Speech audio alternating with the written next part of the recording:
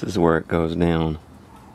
There's a slight bend here where the plate is going down. Just very marginal. On the other side it's the same way.